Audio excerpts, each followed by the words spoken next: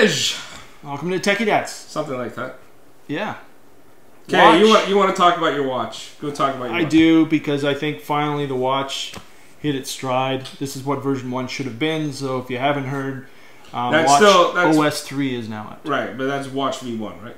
So now it's going to get all confusing. So I'll call this Series 0, the first one that came out. So Apple just came out with Series 1 and 2, which are the newer generations of the watch. There's a nice white one. Because even the old one got an update, and they're still selling the old one's got... And then you can buy the second one, which now is basically has a GPS and dual core. Which right, so you can't even buy this one anymore. Right. Wow, so that's an antique. This one's got the old CPU in it, basically.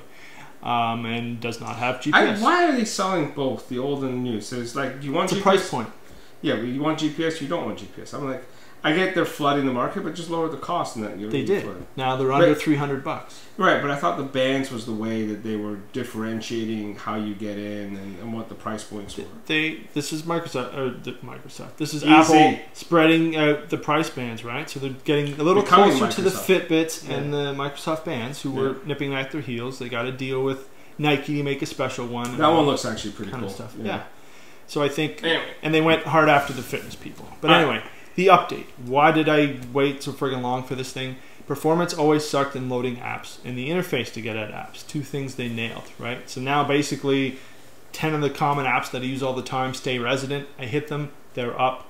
There's no more hesitation anymore. So performance is better. Performance is a ton better, and obviously on the newer watches it's probably going to be even so that's interesting how it took them this long to fine-tune the software to the hardware. Well, it sounds like what they did is they said, the heck with battery life. We were really conservative before, and now we're going to use more battery power. Even though, what's the difference me going to bed with 30% or 20%? It didn't matter. And that's basically the difference I've noticed so far. So about every day you have to charge that phone, the watch now. Yeah, if I went 18 hours, it would be dead. So like literally every day you got to have your phone charged and your watch charged. Otherwise, day number 2 sucks. Yes. All right. Yeah, everything just get plugged in. And if someday they'll have wireless charging. I got 3 days out of my band on both, and they're all good. A week out of my Fitbit. So performance, the best thing. Both performance for both. in the navigation. So they got rid of the stupid Friends wheel and they replaced it basically with a dock, right? And you just swipe across all the different apps. The other thing is all the different watch faces. There's more options now. There's more options for complications, which are those things on there. Like messages, I couldn't believe they didn't have that as a complication before, but text messages should be a button that I can press and bring it up. Now it is, and a lot of them are geared around fitness and so on, but it's also very easy to flip between different watch faces now. I can just swipe, so if you have one that you kind of use on the weekends like I do versus at work, I just flip between the two.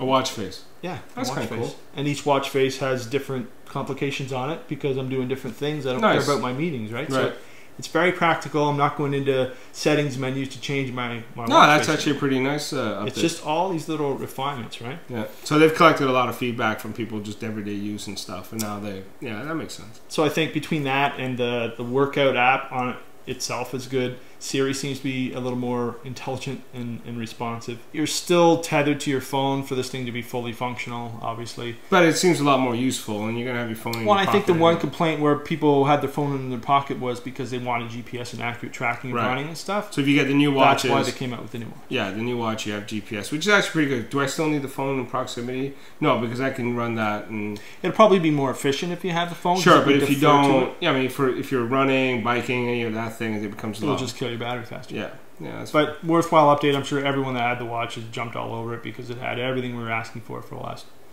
2 years. There you go. If you have an Apple Watch, upgrade. Good luck with that.